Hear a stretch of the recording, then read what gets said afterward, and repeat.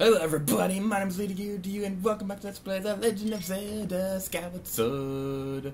This is my second try trying to record this horrible dungeon because the first time my capture card was being a complete and utter jerk and kept lagging for whatever reason. I have no idea why I was doing that, but this time we're going to be continuing on to super awesome things and beating this dungeon. I actually do like this dungeon, it's a really cool area. So yeah, I like this dungeon. So, before I say anything else, I just want to point out that if you go in here, there is a fairy right there. On the first try, trying to get this area, the fairies in this dungeon just would not go in the bottle, and they kept healing Link even if he was like, even if he was at full health. So it'd be all like, oh my god, stop healing me, be in the bottle already. Good times. But anyway, what we're going to be doing now is that we're going to be introduced to a new gameplay mechanic. I don't actually know what these are called. I'm just going to call them water plants. I think that might be their name, but I might be wrong about that. The water plants, they're a lot like how the water jars are like in The Legend of Zelda: The Wind Waker. In that game, if you threw the jars in the fire lava thing, then it would make platforms that you can ride on the fire and stuff. And let me just say, this gameplay mechanic would have made the last part of Tomb Raider Anniversary so much easier because of all the stupid lava traps in that game. I don't want to talk about that right now, but what I do want to talk about is how awesome this dungeon is. This is the second fire dungeon in the game, which is kind of cool and all. Hey, you're totally in my range. Get out of here, stupid moblin. Some archer moblins right there you want to be careful with, because if you're not careful with them, then you're going to catch on fire. We set fire to the Link, watch them burn. As I can't think of lyrics. I can't think of any lyrics to save my life. But anyway, inside this treasure chest is a key, so let's go grab it.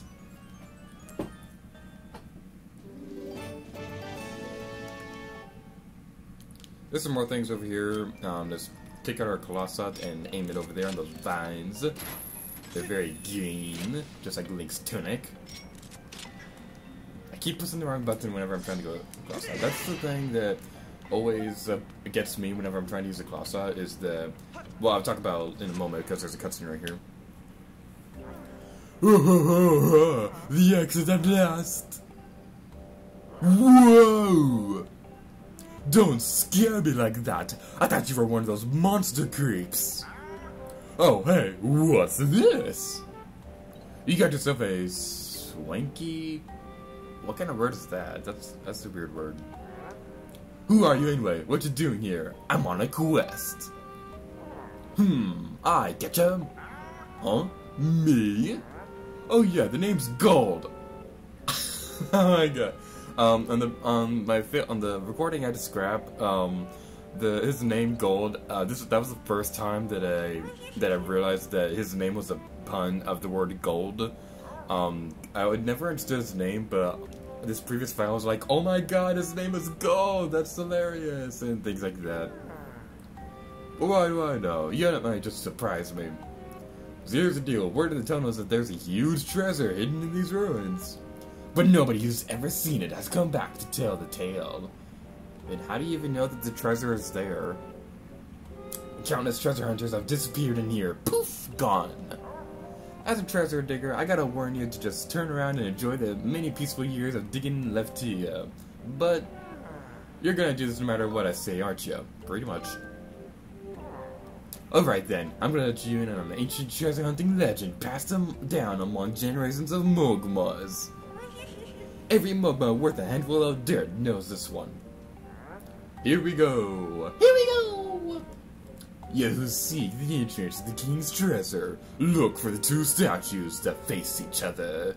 Hooray for rhymes! So you observe jump into the mouth of the sleeping statue. Do this and the path will open before you. You remember all that? And you're golden. Say it again! I'm just kidding. Some of my guys are searching around here for the treasure. If you get lost, holler at one of them. Okie dokie. So there's a door right here, so let's go inside. Oh yeah.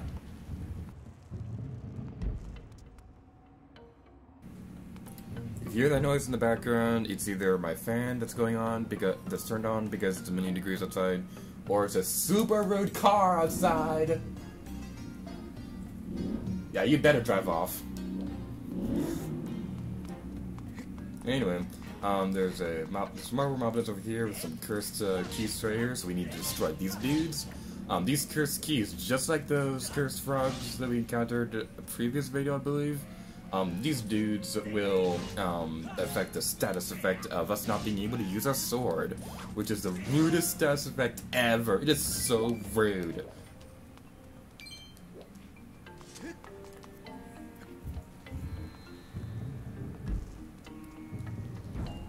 Over here, there's a treasure chest over here if you want to go open it. There's not really that much use over there, but I just want to open all the treasure chests in this dungeon because I feel like it. I can do whatever I want, it's my channel.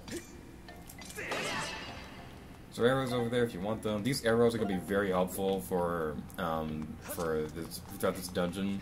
Not necessarily because there's going to be a whole lot of dungeon. Well, there are those water plants, but you can also use a sling saw and claw saws and things like that. But the arrows are going to be pretty useful if you want to do the strategy of sniping your enemies from a distance. But over here is a new gameplay mechanic, which is honestly one of the most awesome gameplay mechanics in the entire game.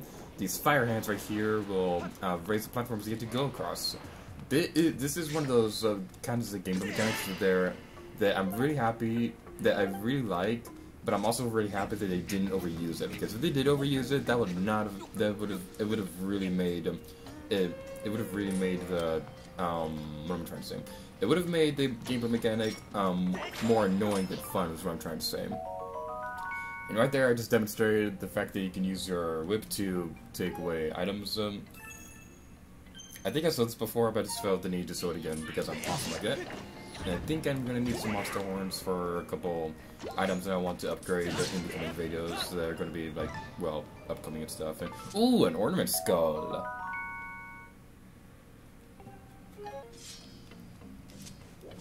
What I'm really hoping they do in Zelda U is that I really hope that they fix the whole well, not really fix, but in this game.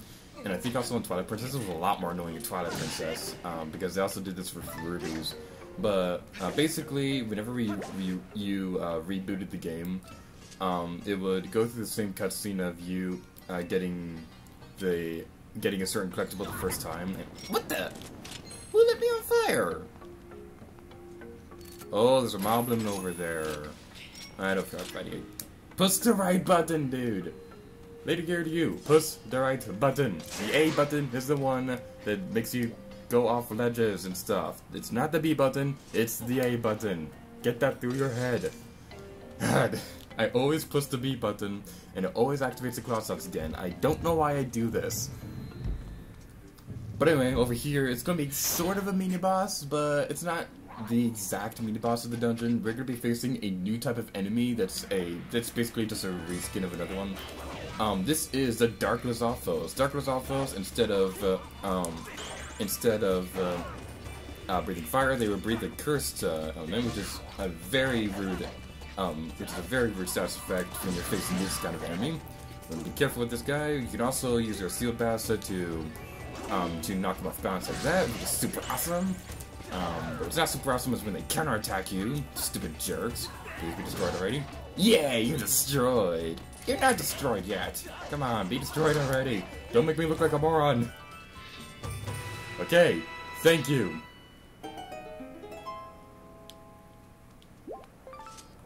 I kinda wish that we had a different type of lizard tail whenever we got those things, because it is a different type of enemy, but whatever. Whatevs. That reminds me of something. I've been playing a lot of Splatoon lately, and in Splatoon there are these two characters called the Squid Sisters, and the Squid Sisters, they're basically like the Splatoon pop stars of Inkopolis and stuff like that. And by the way, before I say anything else, I just want to say they're the most adorable things ever. But that's not the point. The point right now is that when you start up the game, they'll have this little cutscene where they'll be describing the stages for the online battles and stuff like that. The online battles, the stages for the online mode changes every couple hours or so. which is actually really cool. But that's not the point. The point right now is that in one particular, stop using that effect on me. What I'm trying to say before I got rudely interrupted there was that if you use the Squid Sisters would talk about how these birds in this one stage are totes adorbs. This is honestly one of the funnier things I've ever seen in that game, because I have a friend who says stuff like that, how she'll say Fabu instead of fabulous and things like that. So that line of dialogue really reminded me of her, and it was one of the funniest things ever. Speaking of Splatoon, that's a really great game, so if you haven't played that game yet, you definitely have to go try it out. It's a really good reason to go pick up a Wii U. But enough about that. Over here there is a statue that's boulders in its mouth, so we need to blow it up with a bomb. Because if we try to activate the water plant before we blow it up, then the lava current will not be activated. So if you try to activate it prior to this, then it's not going to do anything. So you want to activate that first, and then after that you want to take out your bow and arrow or your slingshot or whatever you want to use, and take it out and fire it at the plants. That hole over there, you see with rubies, you can use your beetle over there to get some more rubies if you want to. You don't have to if you don't want to, and I don't feel like it because I just don't want to do that. Hooray for me talking super fast! There's more moblets over here if you want to go fight them. It's a really good idea to go do that because, well, you don't have to fight them later. And beat the surrender, you stupid jerk. I'm getting distracted a lot by these enemies in this dungeon.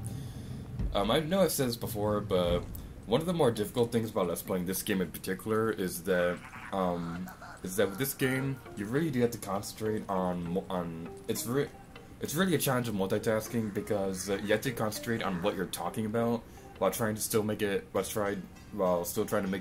make sense, for the lack of a better term. You have to try to keep the conversation going while still focusing on what the enemies are doing, because this game really does demand your attention when it comes to combat. So yeah, over here we need to use there's a Mugma right there. We can't do anything with him right now, but what we can do is that we can use our Gust of Bellows to blow away these lava things. Not entirely sure how this works. I mean it probably makes sense in the real world, but whatever. This is a Zelda game. It's not supposed to make sense. After we blow away all the magma over there, well, I guess the Gust Bellows will cool down the magma and turn it back into like regular rocks or whatever. But whatever. This is not a science. This is not me trying to explain scientific things. This is me Let's Playing Skyward Sword and getting a key and doing some cool things like that. And why do I keep rolling out my seal? I don't know why I'm doing that. But anyway, now that we've got the seal, there's a key. We can go inside this door so that we can open the other door that was locked and stuff. Aren't I just great at explaining things?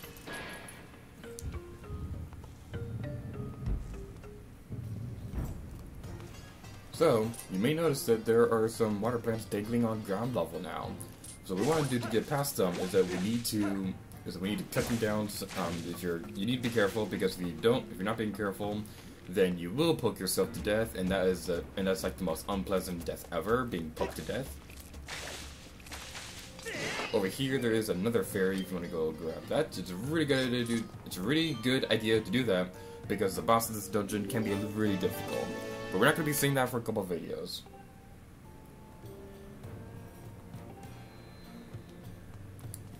There's also a treasure chest right here if you want it. It contains 20 rubies, but it's not really all that important. What is important is that there are some staircases right there. It does not matter which one you go to. You're going to be going to the same place no matter what. I recommend you go to the left ones first, because there's a treasure chest on this side. There isn't really anything important on the other side. But it does not matter, because you're going to be going to the same place no matter what you do. So, like I said, it does not matter which staircase you're going to. But if you get over here, there's a monster horn inside this treasure chest. They're just handing out monster horns left and right. So now we can take these plants, and just like the pumpkins at the Lumpy Pumpkin, if we stab them, they'll stick onto the sword. And there's a frog over there. So what we want to do is we want to throw the plant at the frog. Drink up, you stupid frog.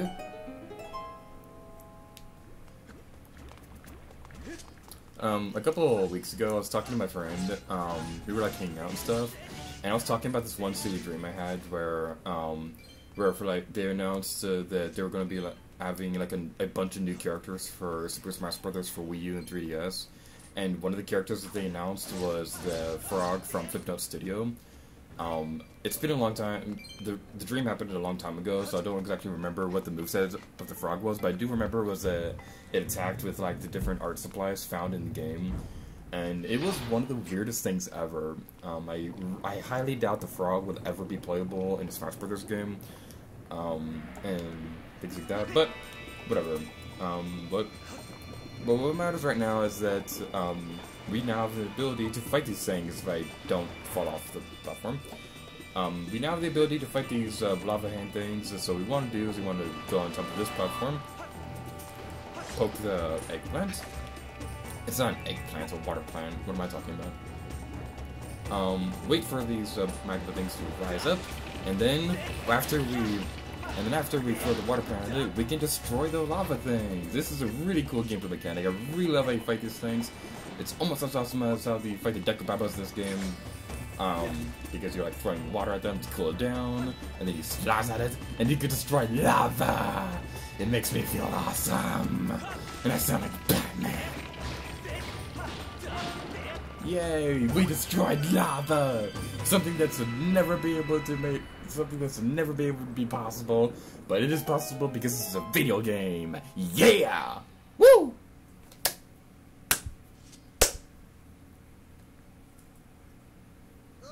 Hey! I was watching you, pal. You were so good with those lava thingers. Thingers? What kind of word is it? These guys say weird things. Hey, if you don't mind doing one more thing while you're at it, how about you get me down from here? I feel like it. Ask me next year. I'm just kidding. I'll do it. And you better like it.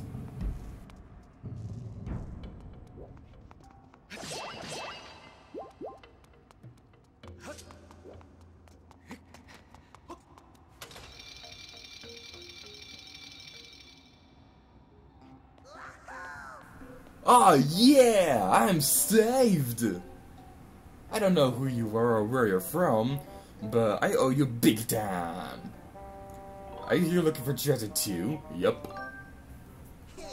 Haha, you are totally caught up in that too, huh? I can see it on your face. You're here because of the legend of the sleeping statue, right?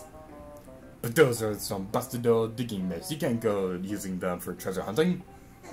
I got it! As things, I'm gonna give you a replacement pair for my secret stash. Don't you go nowhere. Oh my god, Shiny! All yours! They've been in a buried treasure chest, so they ain't dirty or anything. Now these ain't the kind that you can easily get your hands on just anywhere, so take good care of them. Right then, I'm out of here. So long!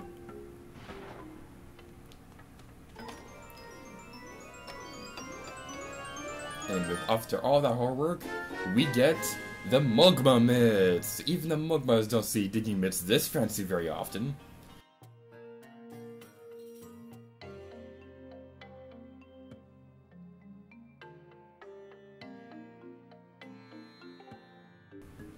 And with that, we're gonna end this video off here, so thank you guys so much for watching this video, The Legend of Zelda Skyward Sword. Next time, we're gonna try out our brand new digging mitts. And until next time, leave gear to you. Oh yeah.